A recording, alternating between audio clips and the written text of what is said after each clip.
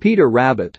The film opens with Peter Rabbit, James Corden, running through the fields, where he interacts with all of his woodland friends, including Mr. Jeremy Fisher, Pygling Bland, Ewan Leslie, and Mrs. Tiggy Winkle, Sia, while also evading the hungry Mr. Todd. Peter joins his family, cousin Benjamin Bunny, Colin Moody, and Peter's triplet sisters, Flopsy, Margot Robbie, Mopsy, Elizabeth Debicki, and Cottontail, Daisy Ridley, as they prepare to head into the garden of Mr. McGregor, Sam Neill. The rabbits enter the garden and steal some of McGregor's vegetables before the man spots the rabbits and tries to handle them violently. They are saved by McGregor's neighbor Bee, Rose Byrne, an animal lover and painter. She brings the rabbits into her home, where she gives them water with blackberries. Flopsy, being the narrator, mentions that Bee's paintings aren't great, but the drawings she made of the rabbits are actually well done and in the style of the original books. However, they bring up painful memories, as the drawings reveal that Peter and his sisters lived with their parents until their father went into McGregor's yard and was killed before being made into a pie. Bee looks after the rabbits since their mother is gone too. Peter runs back to McGregor's yard because he left his jacket there, which belonged to his father.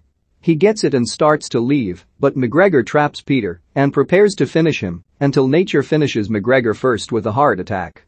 After his body is taken away in an ambulance, Peter is ecstatic and invites all the animals to McGregor's house since it is now vacant and they can eat and do whatever they want. In London, McGregor's great-nephew Thomas, Domhnall Gleeson, works at a toy store where he makes sure everything is in tip-top shape and is eagerly awaiting a promotion.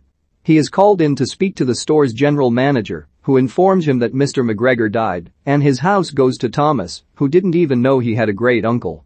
After learning that his sought-after promotion has been passed on to another employee, Thomas loses it and starts to wreck the store in a fit of rage before he is fired. However, he later learns that the house can be refurbished and put on the market, so he plans to sell it and build his own toy store to rival the one he previously worked at. He takes a cab to the countryside to find the house. The animals have a party in the McGregor house and make a huge mess before Thomas arrives. Everyone runs and hides just as Thomas enters and sees the mess. He sits down on the couch and finds Pygling, causing them both to scream and forcing the animals to run out of the house. In the morning, Thomas starts to clean up the house. He then starts to close off any opening into the garden, much to Peter's dismay. Bee walks over to introduce herself and insists to Thomas that he leave the gate open for the rabbits to roam freely. She also gives him a pair of binoculars for bird watching as a gift. Thomas agrees with her on the gate until she walks away and seals it off completely. Peter recruits Benjamin to join him as they find a way into the garden. Thomas spots them and attempts to catch them. He ends up grabbing Benjamin and stuffs him into a bag. Thomas goes to dispose of him, so Peter and his sisters sneak onto his truck to rescue Benjamin. They succeed and put the binoculars in the bag. Thomas accidentally drops them into the river, forcing him to jump in and retrieve them. Thomas drives into town to find supplies to handle his pest problem. He grabs what he needs and almost hits a snobbish couple on his way out of the store before running into Bee. He gives her a lift home while the rabbits attempt to ride back on the truck, only to get thrown out when it starts moving too fast. They manage to hop back on, and Peter notices with jealousy that Bee appears to be growing fond of Thomas. Thomas and Bee spend more time together, which upsets Peter because he always saw Bee as a mother figure. Peter enters Bee's painting room while Thomas is there, leading her to think that Peter and Thomas are getting along. When she's gone, the two start fighting until Peter accidentally uses a brush to paint over one of Bee's paintings. She gets upset and makes Peter stay outside. The animals start to get back at Thomas by setting up rabbit traps in his bed as well as planting rakes and hose for him to step on so that he hurts himself.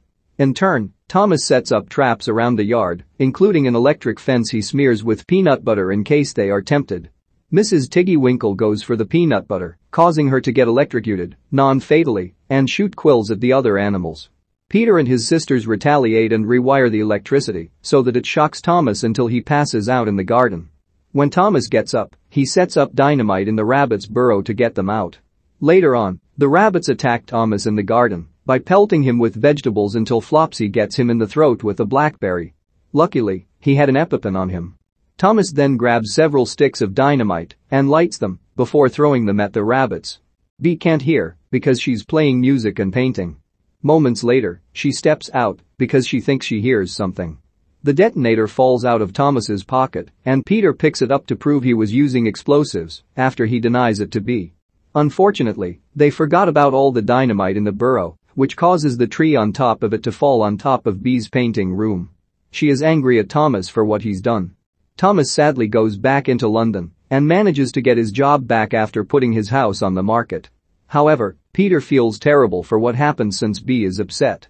When he finds out she plans to leave, Peter and Benjamin head into town with a street mouse they meet and eventually locate Thomas at the toy store. He sees the rabbits and chases them into an employee closet.